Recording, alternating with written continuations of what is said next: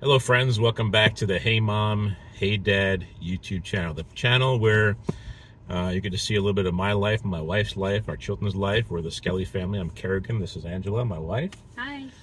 And in searching and thinking about what our next video would be on, some people suggested telling our story, how we met.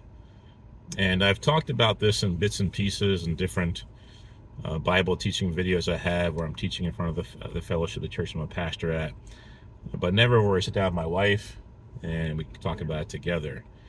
And I know she hasn't been in many videos so far on Hey Mom, Hey Dad YouTube channel, but it's going to start increasing in next weeks and months, doing other videos like doing videos on children's chores and doing videos on cooking and running the house, those kind of things, homeschooling. I know lots of women have different questions about those things and want to hear from a woman's perspective instead of my perspective. So I guess I'll start out back in 2000. This was back in like April of 2000.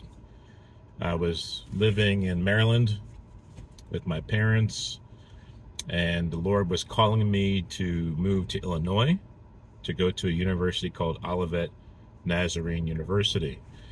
And I was just being obedient to God. I didn't really know anybody there. There was one person who had shown me around the campus who I knew there. And she got me in contact with one guy who she knew who was looking for a roommate. Had never met the guy before.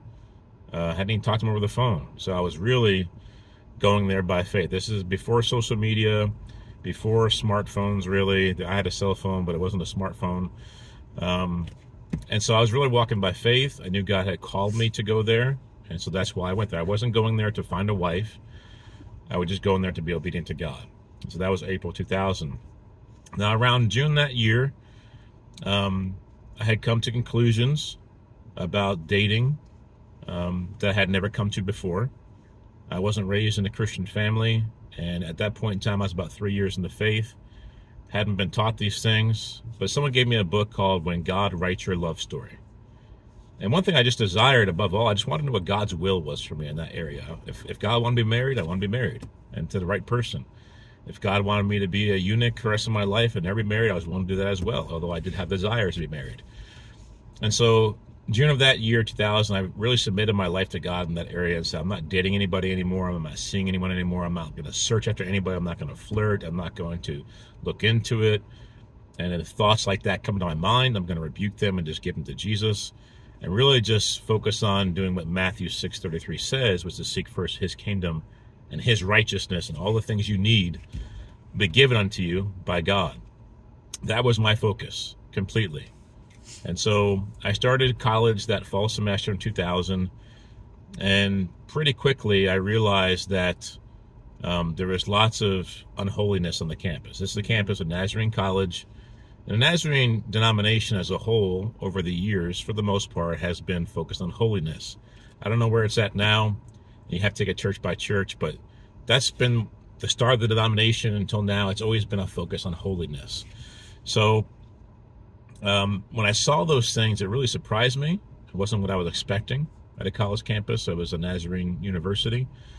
And so I began to pray and seek God. And I began to lead prayer meetings on the campus at this little chapel called Kelly Prayer Chapel, and it began to grow slowly over time during the fall semester. At the same time, God had convicted me through a sermon by a man named David Ring, a man who has cerebral palsy, who came to the church I was a part of, which was Kankakee First Church of Nazarene. I was a part of that church, and he came and preached about doing ministry. And I had done a little bit here and there, but God really began to speak to me about working with the youth. And I really wanted to do that. At that point in time, I was only about 21 years old, 22 years old myself. But I really wanted to do something. And so I started working with the youth group at that church as Kankakee First Church of Nazarene. Began to work primarily with the 7th and 8th grade boys. But I was working with anyone and everyone.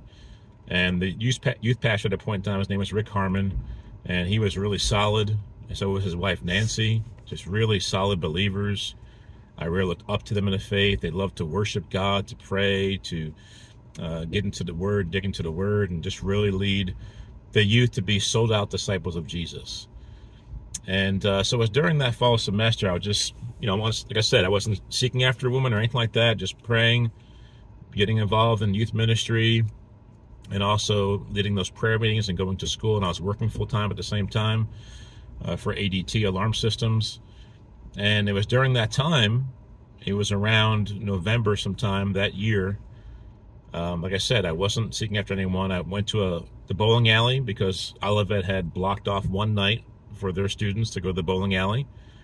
And this lady we both knew introduced me to her. And when I saw her, I'm not going to say it's love at first sight, that kind of stuff. And it wasn't that she was beautiful, obviously physically, I thought she was, but it wasn't that either. It was something different. Something happened within me. And I kind of gave her that look that dogs give when you make a funny sound. I was like, huh. And I was like, and she, I don't know what my face looked like, but that's what I remember that I thought something. And when I got home that night, I just rebuked it and just prayed and prayed and prayed. And so I think I'll stop right there and let you go from like around that same time period where I started up to that point as well. Okay. So yeah, at the bowling alley, we were there, and it was actually my roommate. I don't know how she knew him, but she did, and she just said, I want you to meet somebody. And so she introduced us, and as soon as he looked at me, he just went, huh. And I was like, oh, that was weird, but whatever. I didn't know what to think of it. But from there, I mean, that was November. But that's the first time he remembers meeting. I remember meeting at a Sunday school picnic a couple months before that, but he doesn't remember that. But you can't forget the name Kerrigan Skelly, so I remembered it. And I think at that picnic, I think me and my roommate were like tossing a football back and forth. Yeah, you guys were. So I was kind of just. And his roommate was my Sunday school teacher. So I think his roommate introduced us then, and he wasn't really paying attention. And then when my roommate introduced us at the bowling alley, he made that face, and it was just funny. But yeah. And at that point, around that same time frame, I don't have all the exact dates right, but around that same time frame, November, around the end of November, she began to come to the prayer meetings as well. Yeah. And just to backtrack a little bit, before that, there was this lady in my classes who was really kind of peculiar. If I want to say peculiar, is that probably the right word for her? Very, yeah. She's from Australia. She had fiery red, curly, long hair, and really a peculiar character. Her name was Tony, and she was in my classes. And immediately, I had a friendship with her because she was very spiritually minded, and we were very like-minded in that way. In fact, later on in the next semester in spring, she was in the middle of a 40-day fast. And she had done that several times in her life. And I have contact, we have contact with her every once in a while, like maybe once every 2 or 3 years, we'll say something to her, I think through Messenger and Facebook, but the funny thing about that is after I met him, we had started seeing each other throughout the campus. I was going to the prayer meetings, and he comes to me one day and he goes, just said, I met this girl, she's in one of my classes. She's from Australia and she has fiery red hair. And I was like, what? Tony Smith? And he's like, what, do you know her? And I said, yeah, she was one of my leaders at a teen camp years ago, like 5 years ago. And so I was just like, and I didn't know she was there, so that was just really interesting. Yeah, it's really interesting, and she's going to be a connection in our process when we talk about this, that my wife, like she said, met her 5 years before that in northern Michigan at a Nazarene teen camp. Right. And she had some interaction with Tony, and Tony had prayed over her and said some things to her and her brother as well. And then she was back to Australia eventually. I'm not sure how long she was in America at that point in time. I hadn't seen her or talked to her since that teen camp. And then she came back to Australia, back from Australia to America at Olivet, where she was, where I was, that fall semester of 2000. And that's when I met her. And she was a godly woman, and she immediately became like a counselor. I remember she would tell me stories of how she'd be praying through the night in her dorm room, and girls would come to her door and knock on her door and ask for counsel and repent and be broken over their sins. And God was just really using her in mighty ways on that college campus. And so eventually, it was at the end of that semester, beginning of next semester, you started working with the youth? I think because I had gone home for Christmas break, so I think it was when I came back. Okay, so we had some interaction through the prayer meetings and group get-togethers after the prayer meetings. And then one time, my roommate invited her and her roommate over to our house for dinner and for like board games or something like that. Was that before the Christmas break? That was, I can't remember. I'm pretty sure it was before Christmas break. I can't remember. So we interacted with that, but at the same time, I was starting to have, you want to say feelings for her, these thoughts in my mind about her possibly being the one for me to marry, and I was constantly rebuking them. I didn't want to go through that. I had been through it before up to that point. Like I said, I was about 3.5 years in the faith at that point, at the end of 2000. I didn't want to go down that path again without knowing for sure it was God's will. Yeah, and I had done the same thing.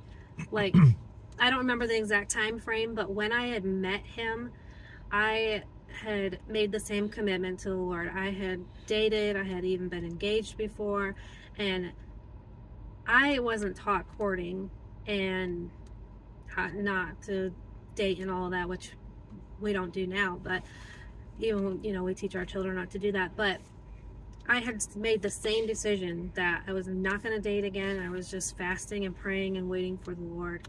And so we had both kind of done that around the same time. That's right. So God was kind of like converging our paths together, right? We're on the same path in many different things in many different ways. So she went away for Christmas break. And what did you tell your mom on Christmas break? I went home and told my mom that I had thought that I had met the man I was going to marry. And I think she just started praying for me. But yeah, at that point, I think I knew. And so she was raised in a Christian household, even though she wasn't taught necessarily everything right when it comes to dating and courtship.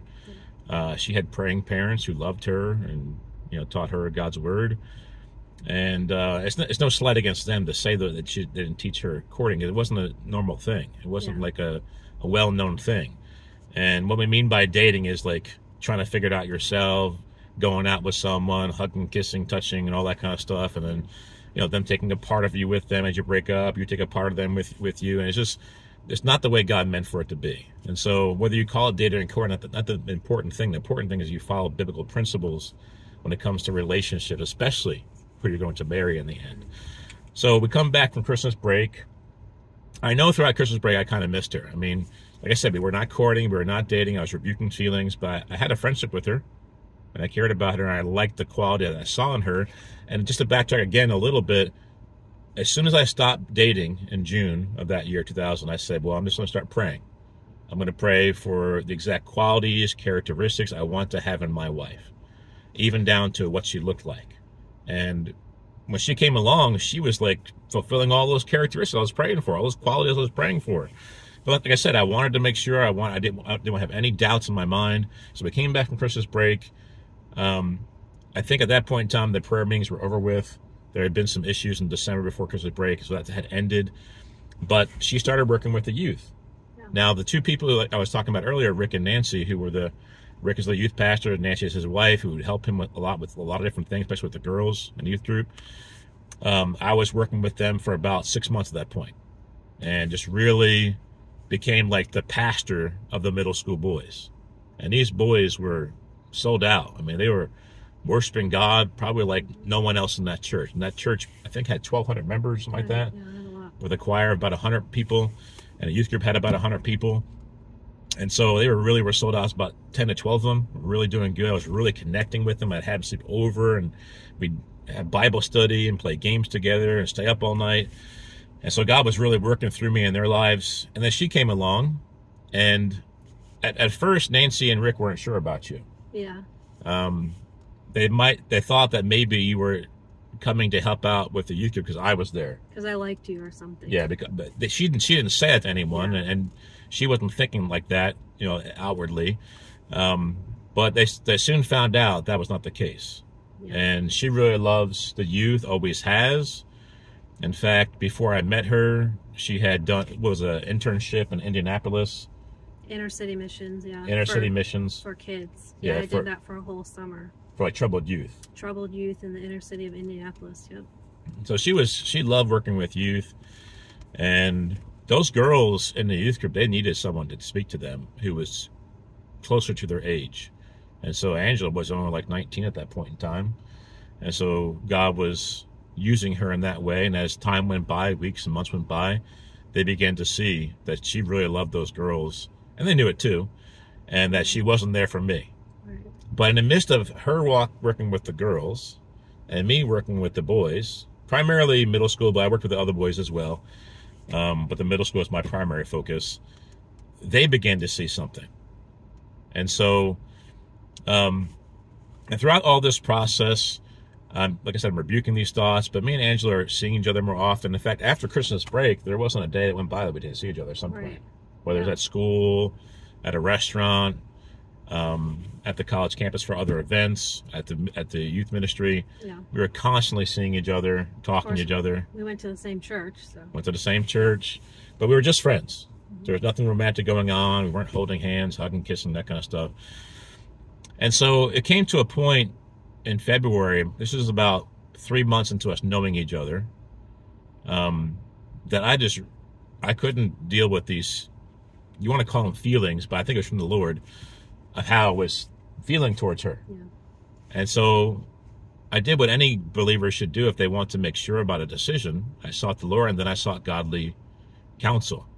And so the first person that came to mind was Tony. Because at that point in time, like I said earlier, she was in the middle of a 40-day fast. And I said, man, she's really got to be hearing from God. And I've done fasting myself before many times in my life, extended ones, short ones. And you really hear God very carefully when you're in the middle of fasting and praying. And we were both fasting and praying during that time, too. Yeah. We had both gone into like a 3 or 4 day fast. That's right. Yeah. That's right. And I've talked about many times in different videos the things that happened to me during a 4-day fast during that period of time. But I was fasting and praying, obviously myself, but I still didn't want to deceive myself. And so I sought godly counsel, someone who's objective, who would tell me the truth that I needed to hear, not what I wanted to hear, but what I needed to hear. And so I tried to get a hold of Tony, and I guess actually the prayer meetings were going on after the break, because this is a part of that. And there must have been going on. It must have been going on like January and February, right. Too. Yeah. So I guess they were going on longer than I thought they were originally. Yeah, a couple months maybe after. So January, February, it was going on. In February, it was getting towards the end of those prayer meetings, and Tony was coming to them.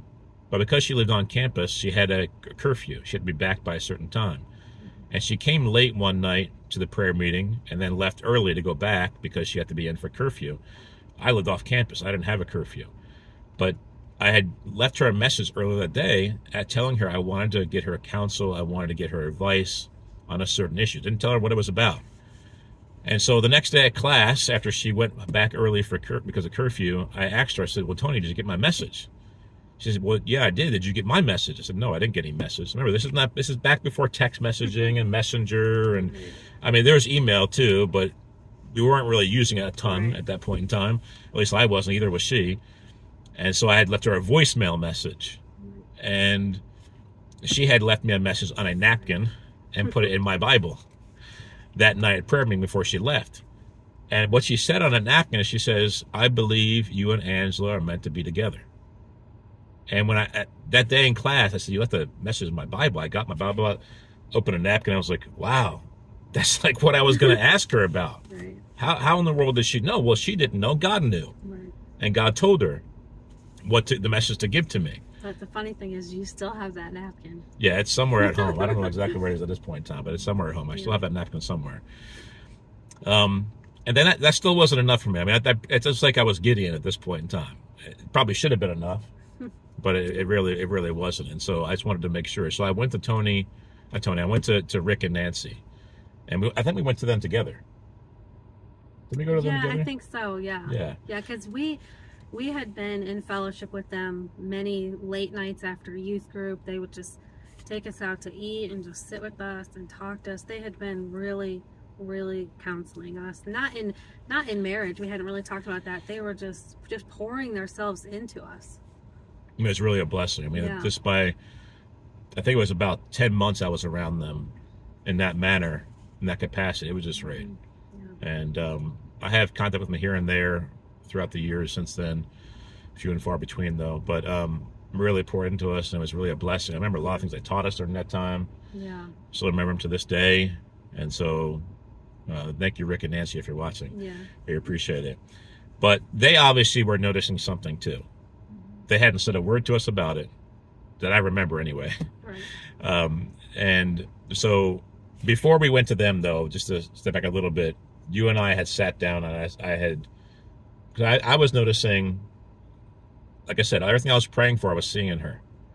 And I already talked to Tony, and then I was talking to her, and we both were keeping spiritual journals at that point in time. And in those journals, we were talking about what we believe God was calling us to in life, and it was matching up perfectly. Right. And I was like, we sat down and talked about, well, what do you think? Well, you sat down and you said, I have something to show you, and you pull out the napkin. Oh, yeah, that's right. Yeah, I pulled the napkin out of your Bible, and I was like, what is that? And then you told me the whole thing about Tony, and I was like, you gotta be kidding me. Right. And so then I brought out my journal, she brought out her journal, and it was like matching up perfectly. Yeah. And I was like, well, we need to make sure. So we went and talked to Rick and Nancy, right. Not Nick and Rancy, Rick and Nancy, and they were smiling. They were both in the meeting, and they both believed that we were meant to be together too. Right. And so the three most spiritually minded, close to God people we knew of at that point in time, all agreed that we were meant to be together. Yeah. And so now there was only one step left, which was to go to your parents. Right. Well, I was nervous. I was nervous about that. They had never met me. They didn't know me. Like I said, they were Christians. Her dad was a pastor at that point in time. Her mother loves praying to God, praying all the time. And so we went to them and met them one weekend. Right. And by the end of the weekend, they said, well, go back home because they're up in northern Michigan area. They said, go back home and prepare for marriage. Yeah. Get premarital counseling. Mm-hmm. Yep. After knowing me for one weekend. Right. So that's something right there. Yep. So we had the confirmation just from God himself, our ministries that we thought about moving forward, matching up. The ministry we're doing then, matching up. The people who were the most spiritual in our life saying yes, even knowing about it before we did. Right. Her parents saying yes to it. I mean, it just all came together. Right. So that's like February of 2001. And 2 months later, we got married. Right. And I'll tell you, man, you better make sure you know you're marrying the person you're supposed to marry, because there's things we've been through in life that if I'd have married someone else, I'd been messed up, man. Right. Wouldn't be doing what I'm doing right now. Yeah. You know, my wife's been so supportive over the years. And there's more things that match up than what I'm saying here, like how many children we wanted to have, Right. how we wanted to raise children, you know, how we wanted to live our lives, the roles we have in marriage, husband and wife, mother and father, all those things matched up the way they're supposed to. Yep. And so that was almost 22 and a half years ago now. Yep. And God has really blessed our marriage, our life, and both of us were engaged to someone else at some point in time before we met each other. Mm-hmm. What a disaster that would have been. Oh, man. I didn't want to think about it. If I would have married her, or you would have married him, or anyone else I was in a relationship before I met you.